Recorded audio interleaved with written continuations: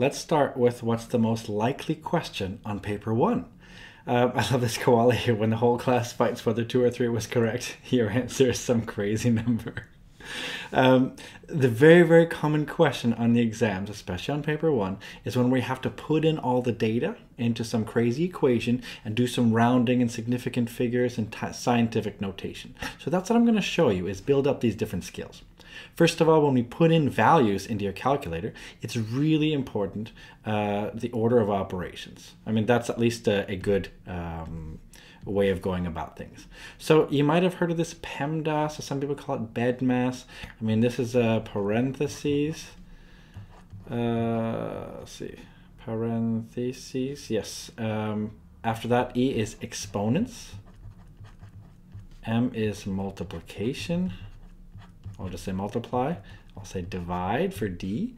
I'll say A is add, and S is subtract. So what does this mean?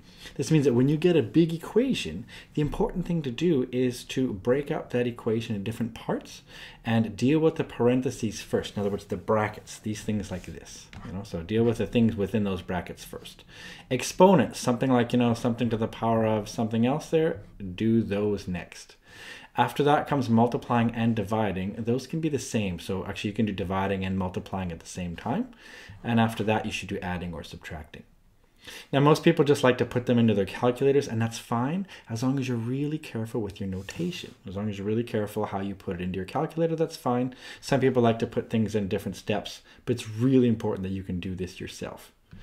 Now, rounding is an important thing here. I like this one. It's time to round up them cattle. Okay, let's say it's an even 400. Haha, he's rounding up. Get it? Rounding up. So here, if we're rounding, if they want 2 or 3 or whatever decimal places that they tell you, it's important to sort of like chop off everything afterwards. So remember the trick though, that if the number afterwards after it is a 5 or higher, then you should round up, and if it's like 0 through 4, then you should leave it. And what does that mean? I mean, most people know this, but just to be absolutely sure that you remember how to do this, right? Let's say we have an example like this, 5.6789, and we're supposed to round it to 2 decimal places. What does that mean? Well, this is the decimal, so this means we have to round here. So this will be our last decimal we use. But we have to look at the number after it and look at if that one forces this 7 to round up, or should it remain as 7. Do you notice an 8?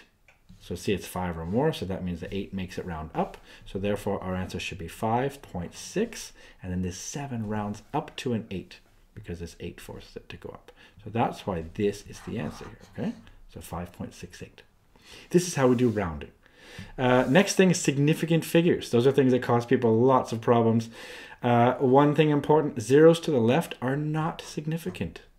What does that mean? A number like 0.0000124, this particular number right here only has this many. In other words, these ones right here, we ignore these as far as significant figures. So this one here has 3 significant figures. We often say SF for short. This one, however, zeros to the right are significant, which means this has 1, 2, and then ones to the right. We count them. So 1, 2, 3 has 4 significant figures. A really important thing is this right here. I like to make sort of a non-zero sandwich. What do I mean by that? I just mean that if there's zeros in the middle, count them. In other words, what I mean by that is I look at what's the leftmost non-zero number. In this case, it's the 8. What's the rightmost non-zero number? It's a 5. And then usually then I would count those right here. In this case right here, as long as there weren't any zeros on the right, this would be helpful.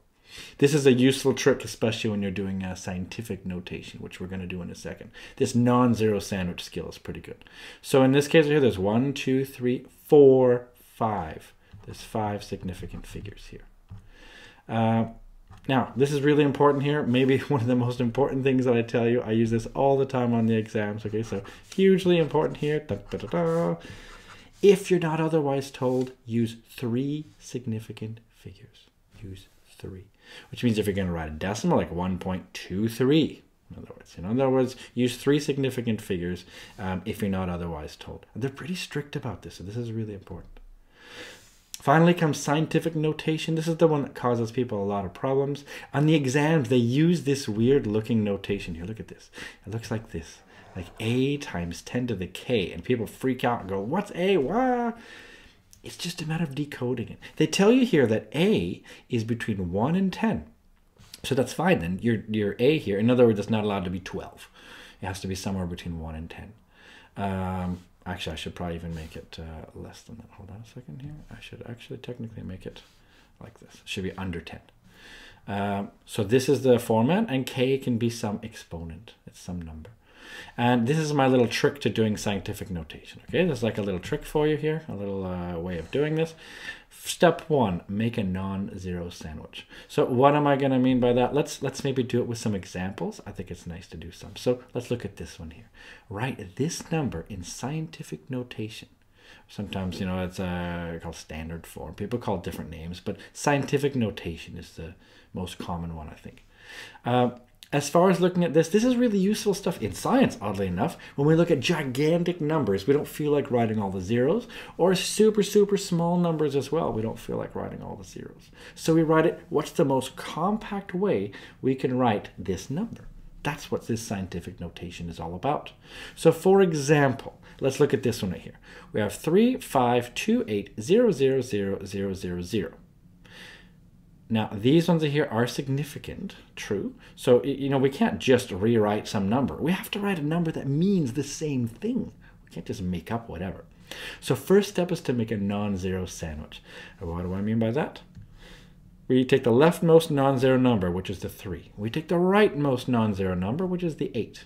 So my non-zero sandwich is this, 3, 5, 2, 8. These are all the non-zero numbers I need, okay?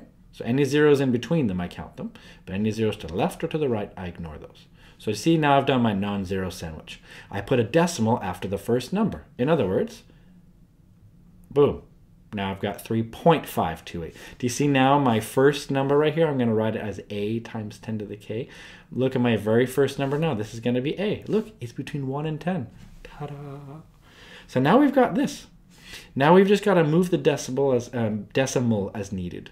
This sounds a bit confusing, but here's how it works. We go times 10 to the power of something here. Here's what we're trying to figure out here. We're going to try to put in that number. So in this case, I'm going to say times 10 to the power of, and I got to fill in here. What number here?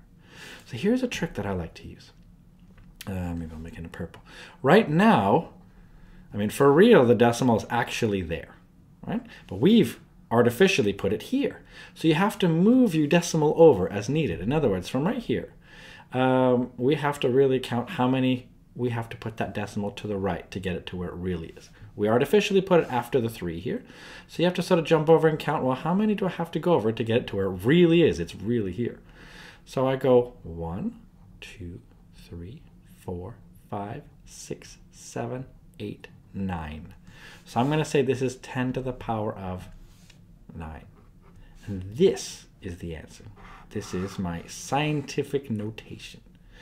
A quick note about how this stuff right here works. You can look at your calculator display as well. Your calculator does it in a slightly different way. Sometimes they write this symbol E, like this. So for example, your calculator might write this answer as like 3.528 E9. This is your calculator's short form for it, okay? This just means times 10 to the power of 9. But don't ever give your answer in this calculator short form. Really, write it out properly. Write it 10 to the power of 9. This is the same thing as this. So let's try this one now. So a different example here. We first make a non-zero sandwich. So we use a 3 and a 2. Those are the left and right most non-zero numbers. So I'll write my 302. I count the 0. Now I have to put a decimal after the first number. All right, 3.02. See, now a is between 1 and 10. Now what do I have to do? Times 10 to the power of something here. Let's look at where the decimal really is. This it takes a little bit of practice. Okay, right now the decimal really is here. I've kind of artificially put it here. To get it from here to get it to over there, I have to go to the left by 1, 2, 3, 4. So there's for sure going to be a 4 here. But the important thing is, if I made this 3 times 10 to the 4, you know, multiplying by 10 means the decimal goes to the right. I want it to go to the left. So how do I do that? I put a minus. So this is my answer here. Okay, and if you're going to write it on your calculator, it'll probably be 3.02. It would look like E minus 4. So this is how we can write this in scientific notation.